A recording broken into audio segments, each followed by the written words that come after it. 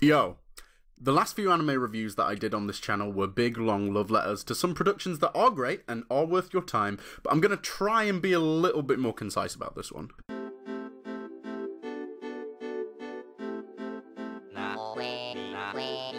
Beastars is a fantastic achievement in animation. I feel blessed to have come across this, and that's due in part to me really struggling to find any anime that I've actually been inspired to keep watching. I feel like an arsehole because I've watched a shit ton of really good and really suck-ass anime in the past, but now my consumption of anime has drastically gone down. Currently I'm watching My Hero Academia and that one show where sex is like the entire plot. Like, this is the anime resume of an arsehole. I am an arsehole. It's... I accept this reality. Feel free to leave me a recommendation down below. I clearly need one. I'm trying to finish Psycho Pass and Full Metal Alchemist, but I digress.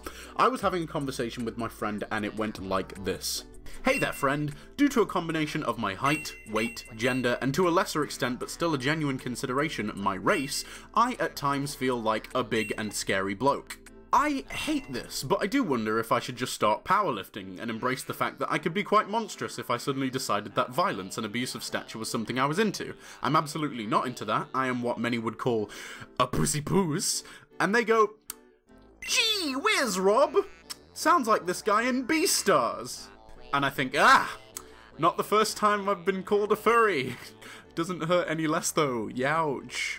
Nevertheless, upon the recommendation of this friend and a couple of internet personalities, Word Up Scambo the Reviews, I've found one of my favourite shows all year. I've started rating media on its capacity to make me scream. Prior to Beastars, this one episode from Steven Universe Future and this one episode from BoJack Horseman were the last things to have me actually screaming. However, I'm now pleased to say that Beastars, with its incredibly lovable and well-written characters, all placed within this wild anthro animal world, tells a story that indeed had me literally screaming at my screen. Let's cover some things that it does well without spoilers, and then we'll get into some of the meatier stuff later. Beastars is a high school murder mystery thriller action drama romance, and yes, it's got some doggies.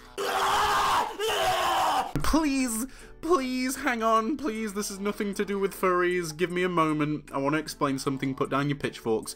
The anthropomorphized animal aspect of the show is crucial and brilliant. It takes all of the themes and the storylines possible with the genres that I just listed out, and then tells the story using animals as a lens to enhance the possibility of what can be done within the narrative. There are so many gorgeous little details and character eccentricities that only exist as a result of the furry setting that they are in. Birds need their flying license, there's a racial divide between carnivores and herbivores, and they even have species-specific pornography. Now at this point some of you in the room should be going, hold your wait, there's no horses in the show. Hold your doggies. Hold it! Sorry, my housemate was making some chicken tendies. What's going on in here? Let's address the story. The story is... what is the story? The story is about Legoshi, or... It's about him and his experience in a mixed species high school. He's going through the standard coming of age fare of like, school life is getting harder, girls are getting prettier, and somebody's murdering people at school? What? Legoshi is a big old wolf boy. He is caught between the ideals of keeping himself to himself and living the simple life, or following his gut and exploring newfound feelings of romance, justice, and just a sense of being in the world around him. His journey from quiet nobody to a headstrong hero is one of the most well illustrated and enjoyable examples of the hero's journey. And I adore this boy! The supporting cast and foils are for the most part incredibly charming accents to this journey, and I get a weird fuzzy feeling when all the different friendship groups come into play. You've got the dorm room doggies who are swell, and then you've got the group of like backstage theatre kids who are like gay swell, and then you've got the meat lads, what? All of the odd pack dynamics lets our hero strut his stuff in a variety of crowds, and it's a curious experience watching him adapt to his surroundings. I have a limited scope of anime, I'm not a true anituber, and as a result I have fairly misinformed opinions of things, but I've one misinformed opinion that I've had for a long time is that 3D animation makes bad anime. And I now understand that this is bogus. For the most case, its poor use of 3D animation makes for noticeably yucky looking anime, but Beastars gets a big old W right out the bat that by having a 3D world, maybe a partially 3D world that is just a breeze to look at. I'm sure that it can be done well in 2D animation, but personally I love the scope of the characters in 3D. A big plot point is that many people in society, or in this animal society, feel threatened at the prospect of having to cohabitate with like much larger, imposing, carnivorous beings, and this is telegraphed really well in a 3D medium. I'm just going to be transparent and say that I've lifted this fun fact right out of Scamboli Review's video, please check it out, but just to expand on this, they apparently used some kind of special voice acting technique where instead of sticking the VAs in booths to record, they had them act out the scenes like in physical theatre, and it took me a while to, like, I had to go back and rewatch the episodes to really see it, but I did notice a kind of tangible dynamic that it adds to the audio. I'm not usually a big critic for voice acting, but I do love the ambition and the nuance that little things like this add to the production value. Whoa, this is your minor spoiler alert. If you don't want some pretty minor spoilers, then skip to the time on screen. I mean, like, we're just going to be looking into some characters. It's nothing mega, but you know, if you want to be completely unsullied, then skip. Y'all gone? Okay. I just wanted to put a bit of time aside to talk about the other main characters. I initially hated Louise. I hated him because he had such just a raging temper all the time. He was like Bakugo. He was always yelling and I don't know what he's angry about. At least in My Hero Academia, people are conscious about how annoying and loud Bakugo is, but in this universe, people love the Stag Boy. They think he's the hottest thing. He seemed to just put ambition before kindness at every single opportunity, and I really wanted him to just chill the fuck out. But then you get further into the story and you find out that he has a, ooh, dark and mysterious past, oh my god. And you get this whole other appreciation for his behavior, and I know that's kind of what the character arc is meant to do. There's nothing particularly special about having an asshole evolve into an asshole with a good reason, but it's still adding to the list of appreciable characters, so another thumbs up for Beastars. Also, a colossal compliment that I have to give to the narrative was giving the topic of sex some meaning and plot significance. For a type of storytelling that is marketed to teens and adults, it feels like sex as an entire narrative plot point has just been slashed out of a lot of stories. It is, like...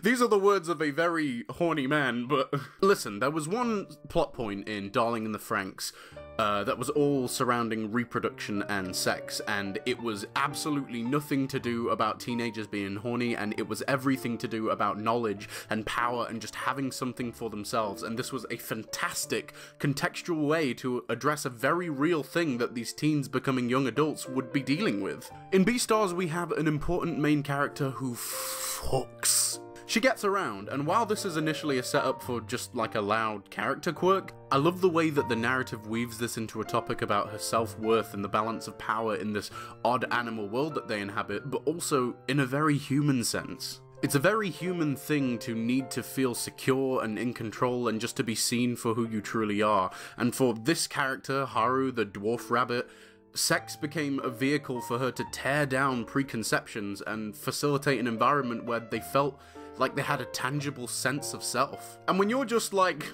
horny boy watching furries boink, a bit of storytelling alongside that is a really amazing embellishment. Is there something wrong with me? There is a lot more that could be said. Looking back at just how many tense moments, grand character arcs, and genuine climaxes they squeezed into just 12 episodes is quite astounding. I don't know if this is just in my head, but I feel like there are a fair few people dodging this because something about the anthropomorphized animals reminds them of... Master, screw me onto your big dick and use me as a cock sleeve. And I get that, I do, but you'd be missing out on one of the best productions in recent anime history. If you get the chance, try an episode or two, because it's real good. And the opening slaps. But, you know what? Just let me know what you think. Congratulations, Beastars. You've got me saying, I'm not a furry, but all over again. Peace.